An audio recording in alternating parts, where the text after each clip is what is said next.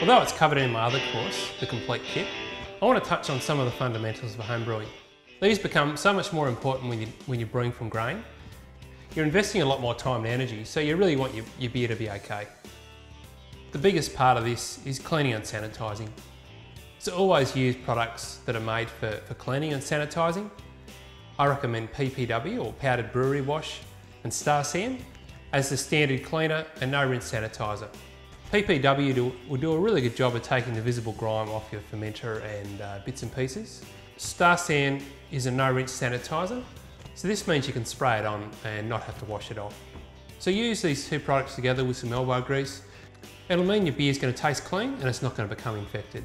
Never use abrasive scourers or pads to clean your gear, and always wear gloves. Cleaners and sanitizers aren't great for your hands, and your hands aren't really good for the beer either. You've got microbes in the cracks of your skin and under your nails that may lead to infections in your beer later. So always wear gloves, particularly with all grain beer where you're going to have a lot of hot liquids and hot grain.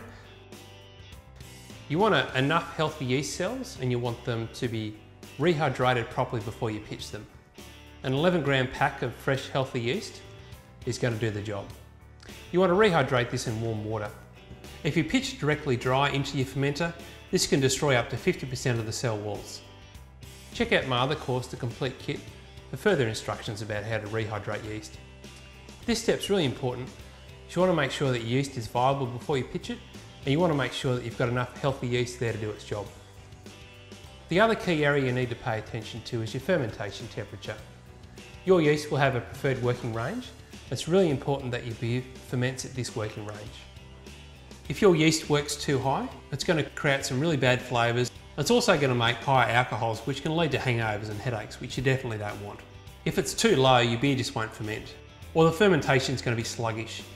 This can lead to sugars in the bottle, which if they keep fermenting, it's going to cause problems like overcarbonation and explosion. So always ferment at the right temperature, and always use a hydrometer to make sure your fermentation is progressing the way it should. There's a wide range of things you can do to brew at the right temperature. These range from choosing the time of year when you brew, or choosing the type of yeast to suit the ambient temperature, even down to setting up your own fermentation fridge with an external thermostat. If you can control your wort's fermentation temperature, that'll have a huge impact on your beer's flavour.